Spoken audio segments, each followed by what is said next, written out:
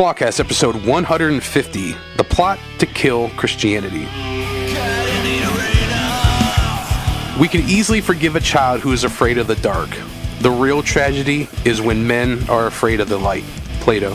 Flawedcast. Get in the arena.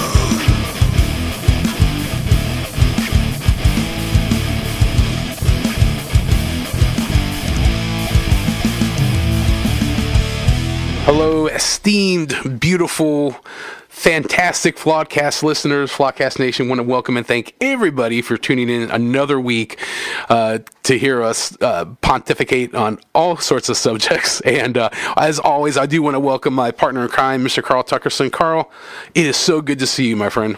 Well, how are you, Mr. William? You're looking wonderful. Thank you. I feel a little under the weather, but I guess if I were any better, there'd be two of me. Well, don't let them know by the way you look how you feel, and you've achieved it. So, but it's great to be here. Thank you. Awesome.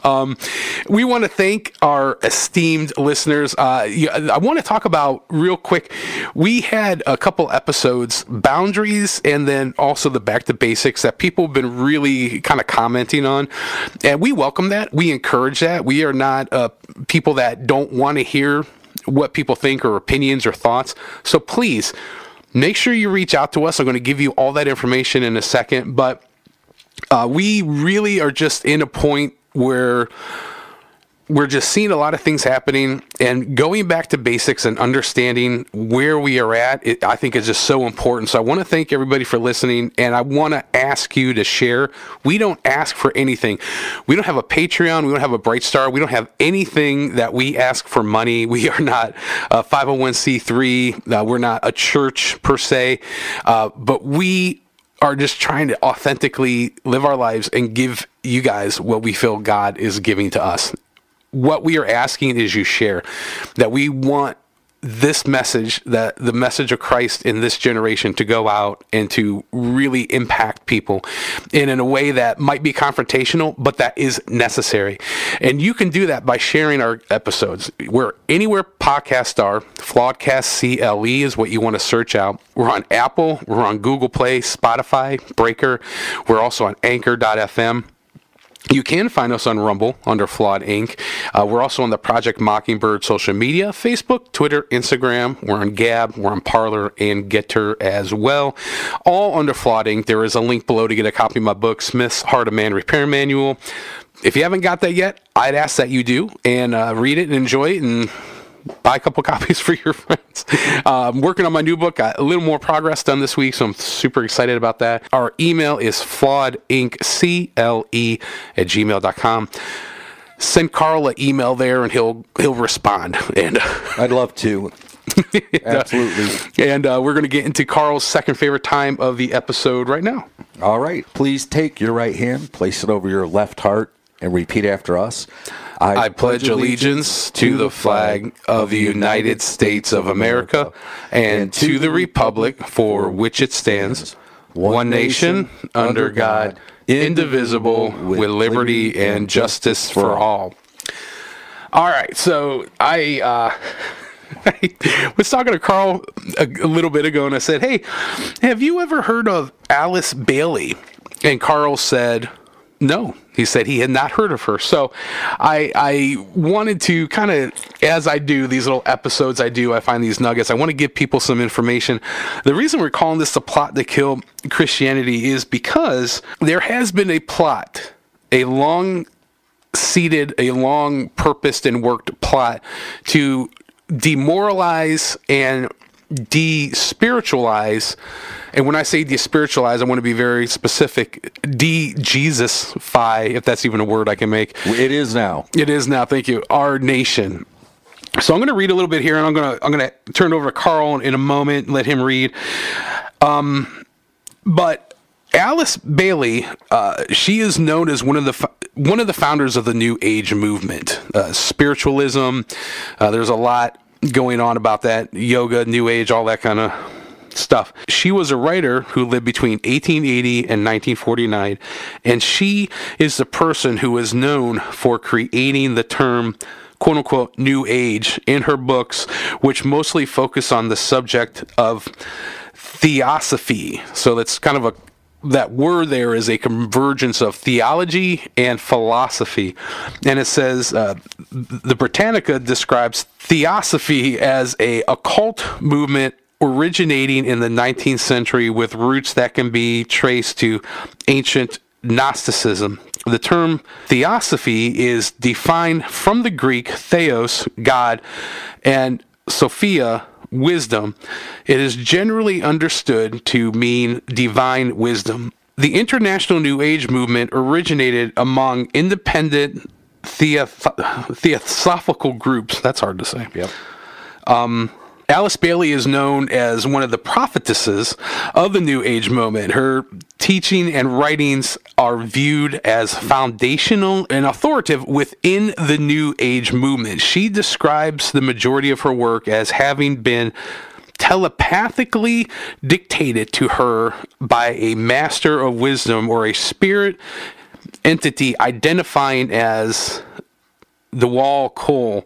I don't know if I pronounced that right. I hope I didn't. I don't even like to have that uttered in my office here. Alice Bailey's writings are so revered and authoritative to such an extent that her New Age views and philosophies have a social, spiritual, and political impact on politicians, various nations, and also the United Nation.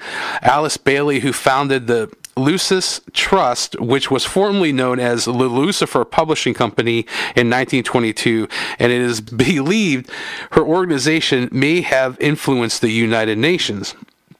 One of the main agendas of the New Age movement is to become the dominant religion or lifestyle within the entire world. Therefore, in order for New Age philosophies to become dominant when all other religions, especially Christianity, must either be destroyed or become less of a spiritual influence within society and in the individual lives of people. It is from the desire to see the dominance of the New Age movement that Alice Bailey wrote a 10-point plan / charter to destroy Christianity so that the New Age philosophies may become the one world religion for the entire world. Now, before we get into the 10 points, there's a lot there I can expound on, but I really want to hear your thoughts, Carl. Well, I think, as we've said so many times, this is a very well-insulated, very long-established time period that we're living in. I mean, we have went over organizations. We have went over institutions. We have covered everything that you could possibly cover as far as the issuing in of the Antichrist spirit and the killing and watering down of Christianity.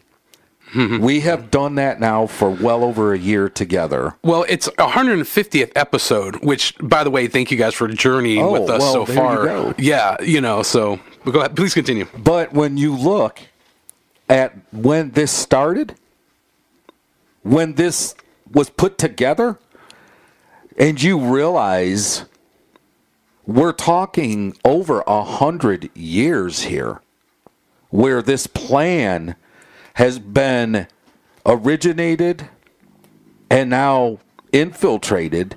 It's been propped up. It's been supported. And we're I don't even want to say we're exposing it like this is some kind of new thing, but we are giving attention to it. And I think as we get into these 10 points that Alice wrote to destroy Christianity and prop up a new world religion, one world religion, a unified religion.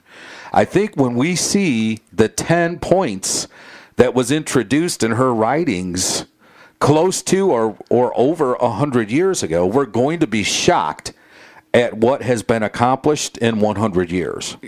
Absolutely. Which, by the way, 100 years in the grand scheme of time is a mere drop in the bucket. Absolutely. I want you to go over the 10 things, Carl, but the things I wanted to take note of specifically were her belief that she telepathically received these 10 things from a master, So we've talked extensively how the devil is not a creator, but an imitator. And how I take that is when, like, for example, Carl and I know because we've talked every week, we're like, God, do you have something you want us to talk about? What is on your heart that you want us to share with people? And we, whatever means that Holy Spirit speaks to us, that's what we do, and we do our best to transcribe that to everybody listening. She is doing the exact same thing, but in the opposite manner, where she's accrediting a demon for speaking these demonic things to her.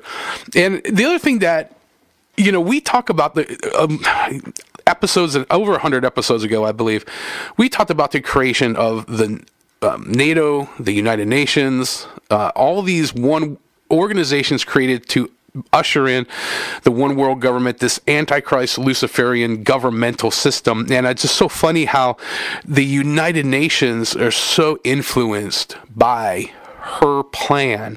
And not just in America, but globally, you can see how most of the countries of the world, other than America, are so far down the line with these 10 points. So, Carl, rip it, man. I will. I just wanted to interject real quickly. Yes. That I think in studying for this episode, the one thing that I kind of learned, we have spent a lot of podcasts going over the specific time periods in history where the League of Nations, the League of Foreign Affairs, the World Bank, the World Economic Forum, United Nations, we went over all of it. Right. And I could continue, but how they always pick a time period to introduce after a world tragedy, a world event, where they come in, they swoop in, and they put in another organization that says, we're never going to let this happen again. Right. We're never going to let that happen again. They did it after World War I, after World War II.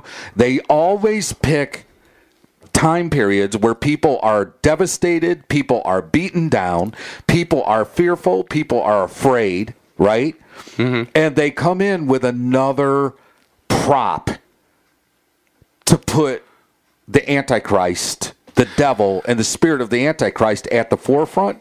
And what I realized in studying this, I believe that this woman, Alice Bailey, who I'm shocked I never heard of. You're welcome. But thank you for introducing her to me. That's what I do. I find these weird, obscure, hidden in plain sight things and just expose them. Yeah. So what I saw was we could almost trace back to when the demon gave her the counterfeit 10 commandments. Notice how there weren't 9 and there weren't 11, but there were 10 points. Isn't that ironic? But the point is, if you trace the time period of when this came in, all of these organizations and institutions that we've covered come after that. Well, this is almost foundationally the rock that everything we've covered is sat upon. And when you put it together intelligently and you look at this logically, this is another piece of the puzzle that you've brought to the table with me, because I am seeing all of these events we've already covered. They're all leading back to this. This is the bedrock. Yeah, 1922. And we, like you said, the League of Foreign Nations, all these things are created within 5 years after World War II ended. So, and that certainly is that time span you're talking about. So that's a great point. Thank you for bringing that up. All right. Shall we get into the 10 points? Sure, we shall. Christianity, or to convert the nations to New Age philosophies. The Alice Bailey 10-point plan is also part of a larger strategy to eventually introduce a new world order system. The 10-point charter by Alice Bailey is as follows. Take God and prayer out of the education system. Reduce parental authority over the children. Destroy the Judeo-Christian family structure, or the traditional Christian family structure. If sex is free, then make abortion legal and make it easy. Make a divorce easy and legal. Free people from the concept of marriage for life. Make homosexuality an alternative lifestyle. Debase art. make it run mad, use media to promote and change mindsets, create an interfaith movement, get governments to make all these law, and get the church to endorse these changes. I think number 10 right there, and then I'm going to turn you loose like a lion. Number 10 is the directive right there. As like I brought out that puzzle piece that you brought to the table. With number 10, when she puts that we need to get the government to make all these law and get the church to endorse these changes. The government making law, honestly, that is why I feel all of those institutions and organizations were put together. I think that is why they all were constructed, because there's no other way. And she's not just talking here, Mr. William, about making it law in America. She's basically talking about a global law. Affirmative. A universal global law. And when you have all of these world systems that have been infiltrated by this teaching, she has the vehicles to put in law these teachings. So I see this is a very eye-opening thing here. I'm actually like shocked that we have just stumbled upon this. It's good that we finally did. It's all making sense. Well, and the funny thing is, this is one of these things where I've kind of known about for a while, but I've just been not keeping it a secret from us. I've in being a student or an observer of culture, you know, it's just the little things I notice with people that I don't know if a lot of people do. And, you know, I'll give you an example, like just driving around. Like my wife and I the other day were just driving around.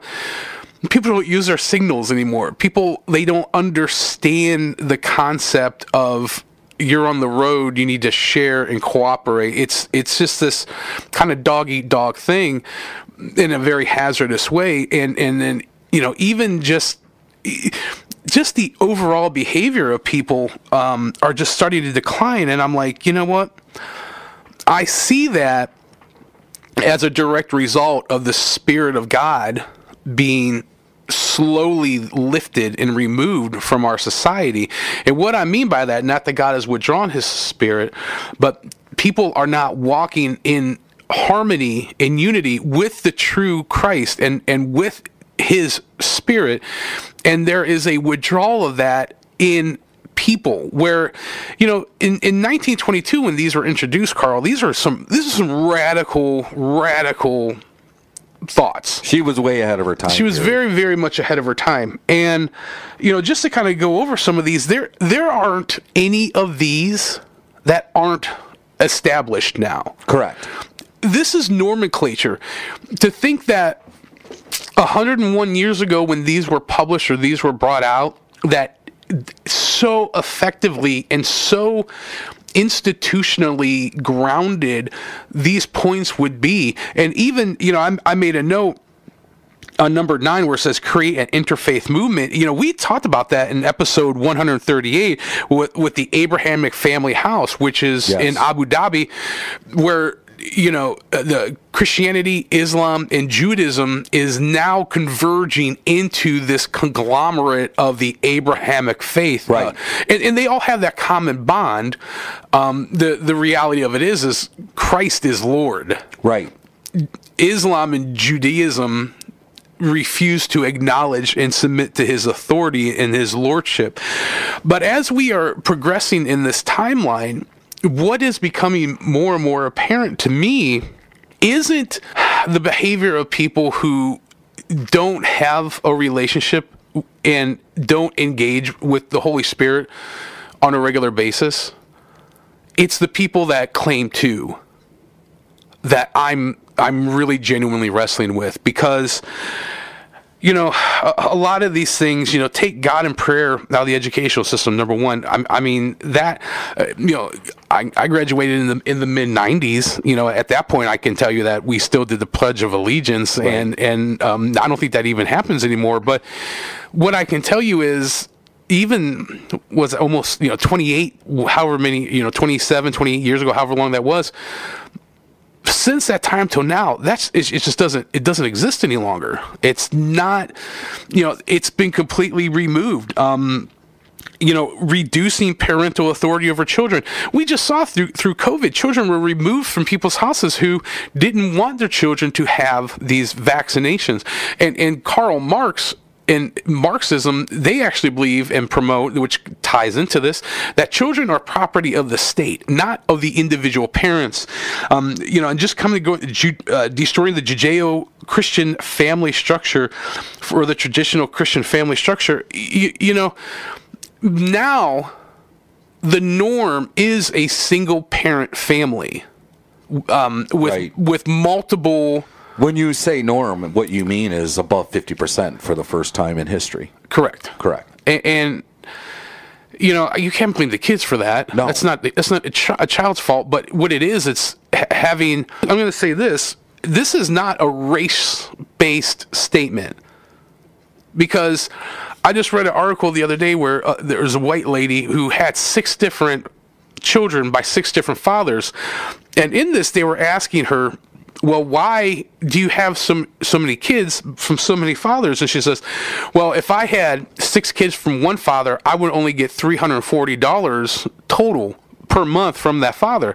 But I have 6 fathers, different children, I get $340 a month from all of them. So she gets $340 a month and that's all she does.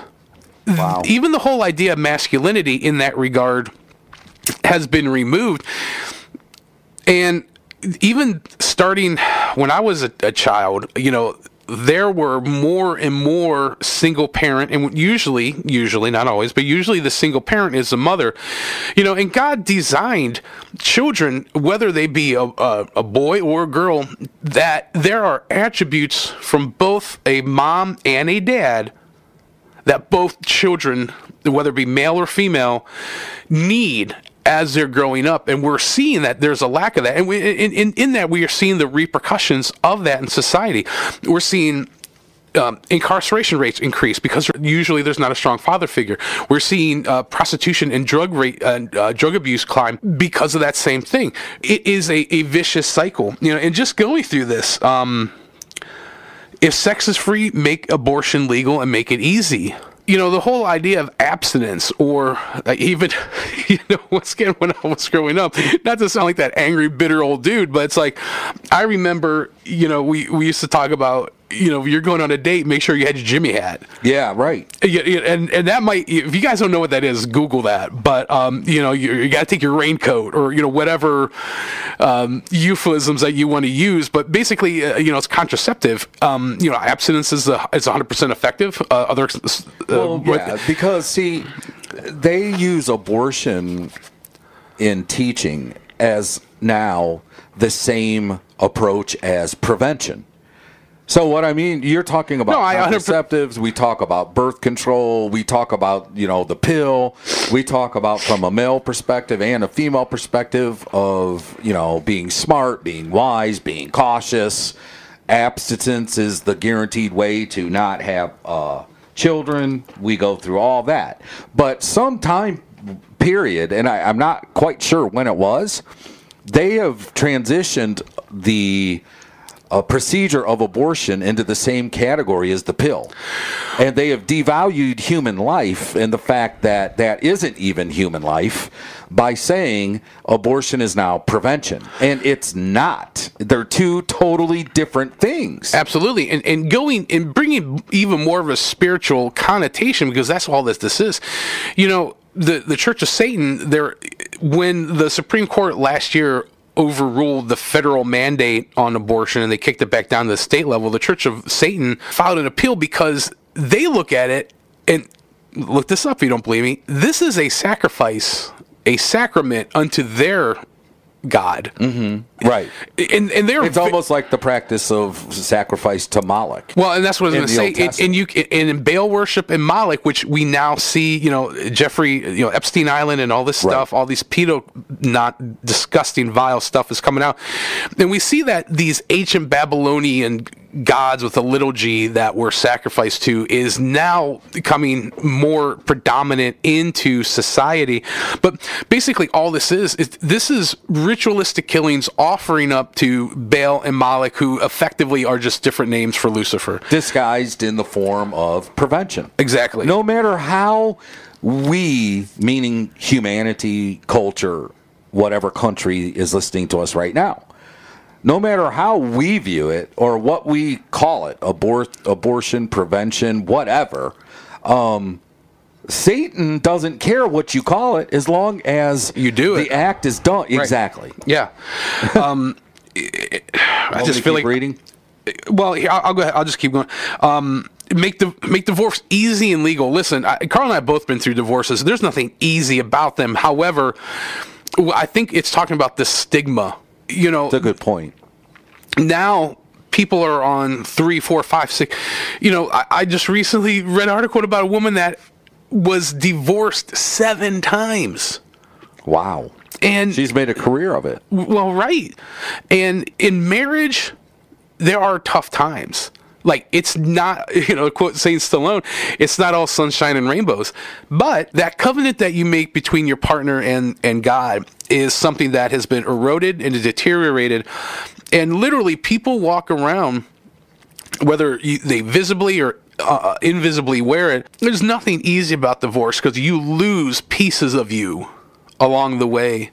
And it's another step in demoralizing people. Here's one: debase art and make it mad. And let me tell you something. You're gonna laugh because I probably will, because it's coming out of your mouth. Exactly. We live in Cleveland, and there are certain neighborhoods that if you drive through in Cleveland, you want to make sure your doors are locked and your windows are up. However, if you notice the architecture in those neighborhoods, it's beautiful.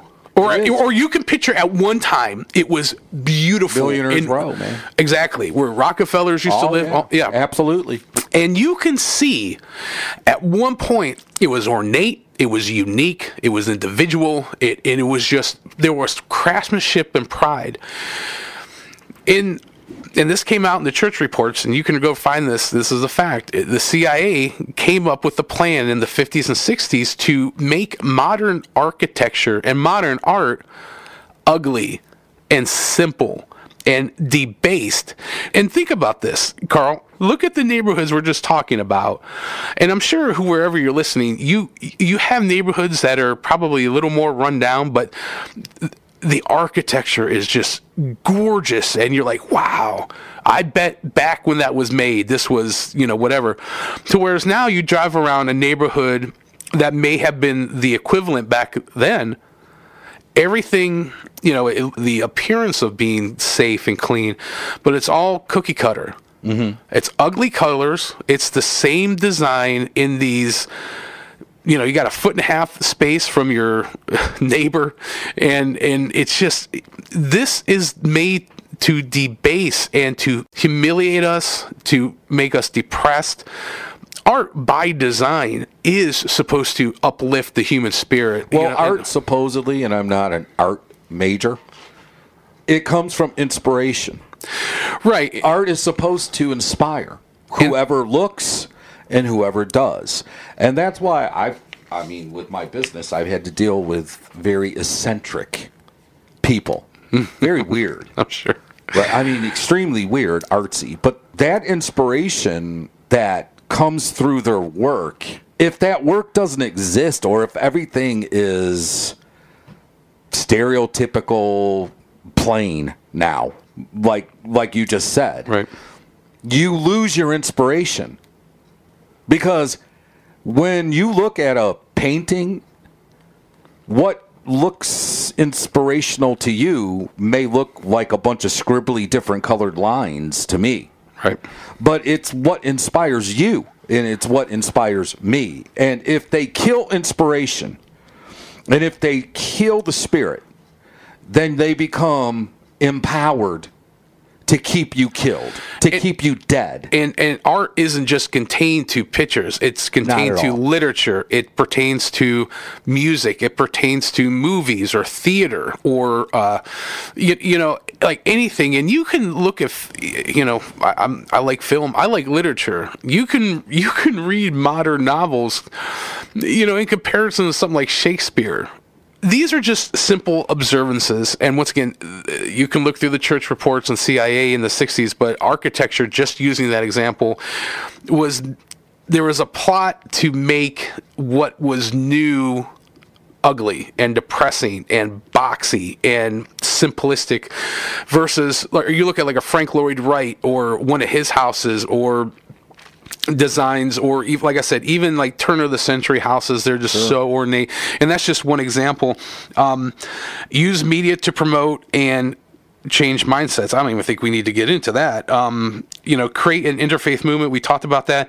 And then, you know, the government and this governmental system has to be established on a global setting, which the Antichrist system would not be permitted to operate if it doesn't. You know, if it's just like, hey, England's just going to do this thing and the rest of the world's going to do their own thing, it's just not going to work. That's why I personally, you know, and I might be wrong. And if I'm wrong, I actually kind of hope I'm wrong. But, you know, I really feel like, you know, America, the position that we're in is we're in our death throes. I hope I'm wrong, but it looks very apparent to me that there's forces that want us to be in our final hour. Well, they are. And it really is something that I've come to accept. That is, what do I individually and personally do with the time left in my life to not necessarily change the outcome of time, but to kind of hold off events. Right. Kind of like, you know, hold the fort till Jesus comes type thing. I talked about that song in the church hymnal on one of our podcasts. Oh, yeah. And it's like Custer's Last Stand.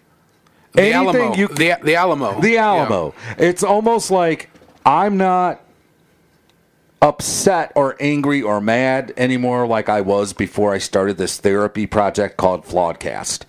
This podcast has really helped me not laying on the couch, but to sit in the therapeutic chair and to, in the beginning, if you go back to when I joined, I think you can almost see that all Carl was really doing was just venting. It was like almost like a anger aggression. And I have made it through many podcasts, and through the process of this, I have realized I don't need to be as angry as I was when I started this whole thing. I just need to battle my station, man at my station, be at battle, do what I do to the best of my ability, to the glory of God, be faithful to the call, be faithful to the stand, and it's not up to me to change the outcome.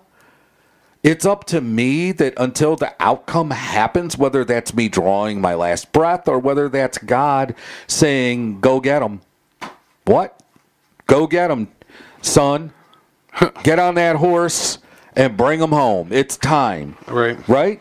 And until that time, I really think that if we can just all be inspired by knowing this is pretty much toe the line, hold the fort, make the stand, and let's do the best we can with where we are. And I really feel good about doing that. I feel inspired. You know how we talk about art and inspiration? I feel inspired about the approach in these terrible times we're heading in. With the quote Dickens, it was the best of times, it was the worst of times. And my purview, as much as I'm able to, as much as I'm cognitively aware of, is not just to survive, but to piss off the enemy as much as possible. Shout out to our buddy Tommy. You know, he was talking the other day about something like, just struggling with this or that. He goes, man, why would you not think that? You wouldn't be struggling. He's like, you're exposing satanic mindsets in your podcast. You're telling people that Christ is the only way to heaven. You're proclaiming these things that aren't being taught and heard in most churches, of course you're going to get, you're going to have a fight. And once he said that, it kind of, oh yeah, I asked for this. Yeah, but the thing is, Mr. William, you're so right, but we're already getting our asses handed to us anyway. Well, right. And that's where I'm like, that's what I'm saying. I'm with you. Well, I'd rather enjoy it, because really this is the only time that we get to, of our own admission and our own will, say, I'm going to stand in defiance, whatever it costs me, of this evil. I will not capitulate. I will not bend a knee. I will not toe the line, because you can't. There is no cohabitation with the type of evil that we're referring to. It just isn't, because the Lucifer, the devil himself, who inspired Alice Bailey and legions of others to put these demonic anti-Christ systems in place, they come to take over. They don't come to cohabitate. They don't come to share. They don't come to barter or bargain. And where we are at, and I had a conversation with someone this weekend, and we were talking about revival and this and that, and I'm my purview on this stuff is simply this: it will bear fruit. If it's of God, it will bear fruit. It will bear godly fruit. And I feel like what we are seeing is that we are at this time where we can make the choice. Am I going to serve God, or am I going to serve evil? And we're being forced now to make that choice. Well, it's becoming very blatant. Absolutely. And I agree. And my encouragement is serve God. Yeah. And in serving God, do what you can do to cause as much disruption, as much havoc, yes, as much confounding that you can to the kingdom of darkness, because we get to win ultimately. But I believe this is the charge that God has given us. Many are called, but the chosen are few. So what does that mean? To me, what that means is, like, people that know me, they know I have like 8 different alarms on my phone for different things, and I have one set every night at 9:38. And the reason I do that is, and most nights I just hit stop. I don't think about it, but a lot of nights I do. I stop and I pray Matthew 9:38. And Matthew 9:37, 38, it's Jesus talking to his disciples, and he says, then he, Jesus, said to his disciples, the harvest is plentiful, but the workers are few. Ask the Lord of the harvest, therefore, to send out workers into the harvest field. Christ didn't say, pray for the people that need to get saved. He did, and we should. But he is encouraging the very people who he is commissioning directly at that time in history to go out and to spread his message. He's saying, listen, pray for the people that are going to go out in those harvest fields, that are going to spiritually combat these demonic forces that people like Alice Bailey or Aleister Crowley or Anton LaVey or Noah Harari or Bill Gates or whomever we want to add to that list now, who they are working with, who they are capitulating with, and pray for the people that are going to stand in defiance of their evil and in alignment with the cross of Christ. We need to start praying for those people. And you know what? We have the ability to be those people. And my response when I had the conversation about the revival is, revival can happen in Kentucky. Revival can happen in Florida. It can happen in California. But it can also happen in your house. It can happen in your church. It can happen in your car. It can happen anywhere that you make room for God and you allow him to come and clean you and do that work to revive your spirit, to stoke those fires in your heart. So all I'm saying is, like, now we get to fight for a cause that's worth something. There's so many causes out there, save the dogs, and I like dogs, so save dogs. Save the rainforest, save the dolphins, save the whales, whatever, save the, I don't know. And those are great. Do that. But the cause that we can now fight for is to do as much damage to the kingdom of darkness by expanding God's kingdom. I like your thinking, Mr. William, and we can go all the way back to Israel coming out of Egypt and then sending a reconnaissance mission of men to view their land and see what was waiting for them. All throughout the battles of history and war, all throughout the time of history, reconnaissance missions have been so important. Fact gathering, information gathering, sending in the spies, knowing who and what you're fighting against, knowing the layout of where you're going, knowing what's waiting for you. So what we have done in this podcast here, if I may, is we have exposed a foundational truth that is, this time period we're in didn't happen overnight. It wasn't orchestrated overnight. It didn't manifest overnight. It's been happening over time. It didn't happen by chance. So everything we're going through right now was no accident. It was planned. It has been planned for a long time. It has infiltrated a lot of places. We are telling people right now the truth. We are doing the work that they don't have to do. We're doing the research, we're doing the reading, we're doing the praying about this. I know a lot of people pray about a lot of things, but specifically what we're praying for is, God, show me so we can talk to them. Mm-hmm.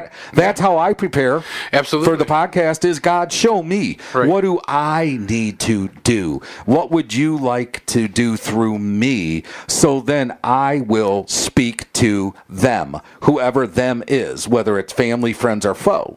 And you're so right. Take the fight spiritually, that we don't fight against flesh and blood. That's not our battle.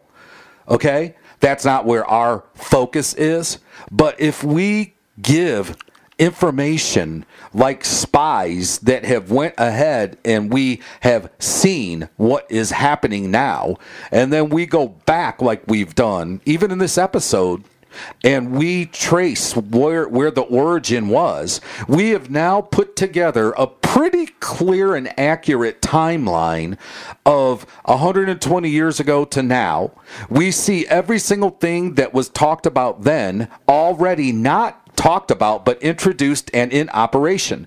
So we are getting, like I said earlier, our butts handed to us on a silver platter. And it's time to quit sitting back and allowing it to happen and be safe and secure in the salvation and forgiveness of sins that we have. We are a moment away from the devil to unleash his next attack against us. So why in the world would we not go on the attack? You're right. I'm feeling this inside me at this point in my life that says, to heck with trying to not stir the hornet's nest up. Because I know that if he could, the devil would wipe me out right now. That's how much hate and indignation he has for not only me, but for all of us. But he knows he can't. And so I must repay my Heavenly Father, who has put that bloodline around me that protects me from the attacks that Satan would throw and the annihilation of my existence that he would do if he could. I must repay Jesus for what he did for me on the cross by giving him my best in the time period that I live. And he just so happens to speak to me and show me, and the Holy Spirit shows us these things. So we must bring them forth. It's what we are obligated to do for what he did for us. We're both loyal guys. That's one of the biggest things we talk about, we show, we exhibit, is that loyalty thing. Right. And so, if somebody dies for me, man, that's a big thing. I mean, yeah. If it's not a little thing. If somebody just takes a hit, right. If somebody just has my back and I'm not there in the room and they're defending my honor, that's a big thing for me. But knowing that somebody laid their life down for me the way Jesus made me with my outlook and my personality. He has so committed me to his cause by how he created and crafted me, because what he did for me means so much more than my words can describe. So I can't use my words. I have to give my life. Does that make sense? Words don't do justice to the loyalty he showed to me. So I can't just say thank you. What he did was more than words. It was action. Yeah. I want to say this in closing. You talk about art. I like reading. I like literature. There's a little book called The Count of Monte Cristo by a gentleman named Alexander Dumas. Yeah, just a little book. Yeah, who actually It's wrote... very well known, Mr. William. I hope it is. You'd be surprised. But he also wrote The Three Musketeers, too, if you don't know who they are. But this is one of my favorite quotes from that book. And we've talked about it before in the podcast. I'm just going to say it because I just feel like this is a time to inspire, and this inspires me. Life is a storm, my young friend. You will bask in the sunlight one moment, be shattered on the rocks the next. What makes you a man is what you do when the storm comes. You must look at the storm and shout, as you did in Rome, do your worst, for I will do mine. And I feel in my spirit, as reverently to Christ and as defiantly to the devil, and knowing what repercussions there may be, to say, do your worst, for through me, Christ will do his best. And I think that's a good place to end this. I hope you're inspired. That's the whole point of this. We want to be counterculture to the counterculture, and we want to really inspire everybody. And make sure you share this. I feel super pumped, super inspired right now. I might go do a push-up. I don't know. But...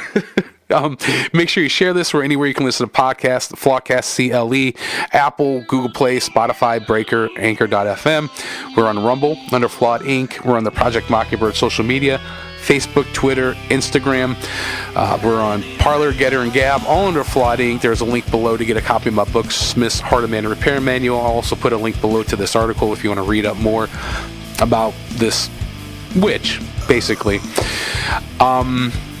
And I just want to encourage you once again, do your worst, and Christ will do his best through you.